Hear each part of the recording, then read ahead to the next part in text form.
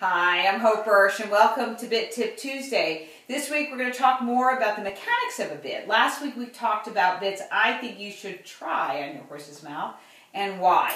So, to start off with, let's go back to our favorite, the snaffle. Right, I've got a couple up here. The way a snaffle is built, it's built with a joint. I'm going to hang these up so you can see a little bit better.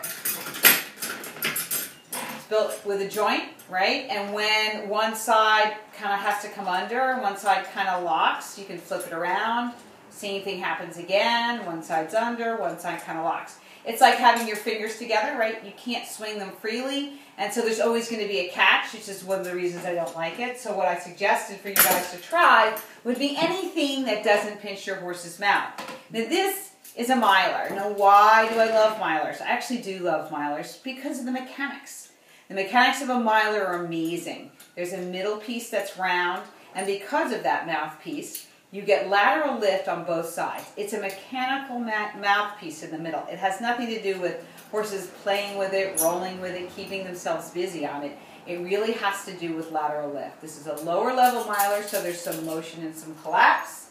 And then if we move up to something like this, this is a level 2-3, which means a little bit of higher level riding with a horse that's better trained. It doesn't collapse at all. It's like a bar bit. It has some tongue relief, which we'll talk about in future weeks. And again, lateral lift. This is all, for me, a really good choice for you to try. That means you get a right turn and a left turn. They'll always be identical, and you'll be able to know if your horse is down and round and comfortable because there won't be any twisting or pinching. So, next week we're going to talk about what bits can do, and I'm going to show you this one that's behind me. This is called a ported correctional bit.